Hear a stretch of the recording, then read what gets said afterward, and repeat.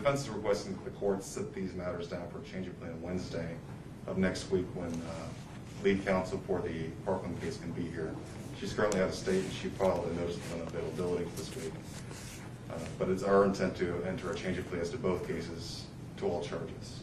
Okay, I have no problem setting the lead homicide case on Wednesday for a change of plea as long as the state is available on Wednesday. However, I have 109 members of the community that are coming back on Monday morning at 8:30, and or actually 55 and then 55 at 1. I don't want to bring those individuals back and inconvenience them if in fact we don't need to do that. So if Mr. Cruz wants to plea on the attempted aggravated battery case, that needs to be done today, because as we all know, people change their minds. I'm not going to excuse those jurors until the case is pled, and I don't want to have them come back if that's the intention. So that case needs to be pled today, whether it be this morning or this afternoon. The other matter, I don't have a problem waiting for lead counsel. Judge, it's up to the court what the court wants to do. Obviously, the court has to accept the defendant's guilty plea. I think that if the court feels that it doesn't want to inconvenience the members of the community, I understand that completely. I would ask that it be, rolled to Monday. If the court wants to do that, I would ask that my client be dressed out for court for the change of plea as to any case, either the Parkland case or the Beltran case. Well, it's only 20 to 11 now. So what if the sheriff's office, if I were to ask them and they would agree to put him, to dress him in his trial clothes, and we can come back at 1 and do it? Because I can't, even if it's only 55 people, that's 55 people that have to drive all the way, find parking, pay for parking. I really don't want to do that unless it's necessary. And again, folks often change their mind. Not that your client will or won't, I don't know, but that happens where somebody changes their mind, and that's why I don't want to excuse them until I've taken the plea. I find, I accept the plea and it's all set, we have the paperwork, and I make the requisite findings. Judge, I have the paperwork in hand if that ameliorates the court's mind at all. But he can, until I go through a colloquy with him, he could change his mind, and again, because we have already started the trial on that case, I want to do that today. I'm sure that I can arrange to have him dressed. And Judge, just so that we're clear, we're asking the court to impose a sentence on Wednesday on the counts 18 through 34 in the Parkland case to 17 consecutive life sentences. Well, we don't have to. I think that's premature as far as discussing that. I first need to take his plea, and it needs to be on the case that we've started the trial on, and then I'll schedule the plea on the other case. But for today, may I see? We have Captain Carter in the back there. Sorry to call you out, sir.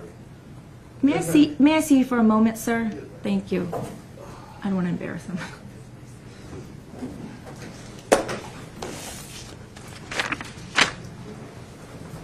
Where's my mask? You can come on up. My mask. Sir, you can come on up. Yes, please. I don't. Just 1 second. They're getting me a mask. I must have brought it outside. Okay.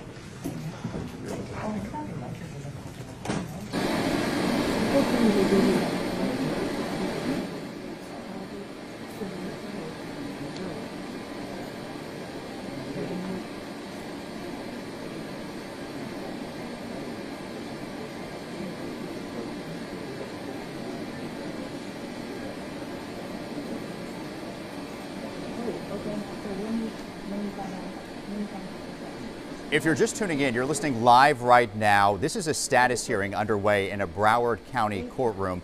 This status hearing is for suspected school shooter Nikolas Cruz, of course accused of the mass shooting at Marjorie Stoneman Douglas High School in 2018. The very latest right now, the defense asking to move. Okay, thank you, Sheriff's Office. The Sheriff's Office has indicated that they can have him up here dressed in 15 minutes. And then I can give you all time to go over the stuff with him if you need to, and I can put the white noise on, take a recess, let you do that, and then I'll accept his plea. Judge, the state would raise the issue of competency only as far as I've been advised that the defendant has been evaluated for competency and has been found to be competent as recently as this morning. And we want to make sure that part of the plea colloquy addresses that. Well, I always ask people whether or not they've been diagnosed with a physical or mental illness, what it is, whether they're taking medication. That's part of my standard colloquy. Judge, I have no issues as to my client's competency at this time. Okay. And it hasn't been raised in this case, but since I know that he was evaluated this morning, I just feel Sure, that it needs I to be always placed go on the over record. that. That is part of my standard plea. All the lawyers in here know, I think, Mr. Wheeler, you would be familiar with my plea. And I go over that in depth to make sure that the person can make a knowing, voluntary, and intelligent waiver of all of their rights. So, Thank you. okay, so we'll be in recess for 15 minutes. The sheriff's office is going to bring him up, and then Mr. Wheeler and Mr. Ehrman, however long you need to speak to him, you can let me know, and then I'll accept the plea. Okay? Thank you.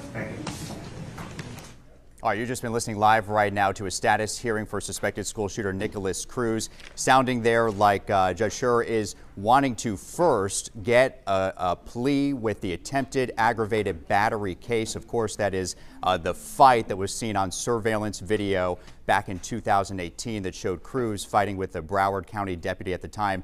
That happened 9 months after the shooting in Parkland. The judge saying she would like the suspect's plea on that case, it sounds like, before moving forward with the other case, which of course was the mass shooting at the school. Sounds like we have a 15-minute recess, and then Nikolas Cruz will be brought into the courtroom to start this hearing. We're going to take a short break. Stay with us. We'll have much more on, of course, WPBF.com all throughout the morning. And once this gets underway again, we'll break back in with more coverage.